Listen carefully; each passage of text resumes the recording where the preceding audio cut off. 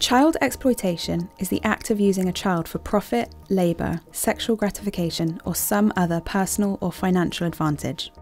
It can result in cruel or harmful treatment of the child, often causing emotional, physical, and social trauma. Hotel rooms can be used for child exploitation.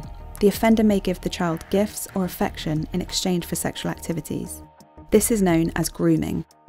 The child will often be told to enter the hotel room via the fire escape. This helps offenders to avoid suspicion from hotel staff. But how can we know if something like this is going on in one of our hotel rooms? Make sure you know the signs. Finding cameras in the hotel room, particularly those that are aimed towards the bed, can be a sign of child exploitation. Used condoms and other adult paraphernalia can be a sign of child exploitation too, particularly if the room has only been booked for one person. Alcohol isn't always a sign of criminal activity, but it can be used to dull children's senses and make them more vulnerable. Offenders may also use alcohol as a gift to groom young victims. Remember, these are signs. They don't always mean that the guest is involved in anything criminal.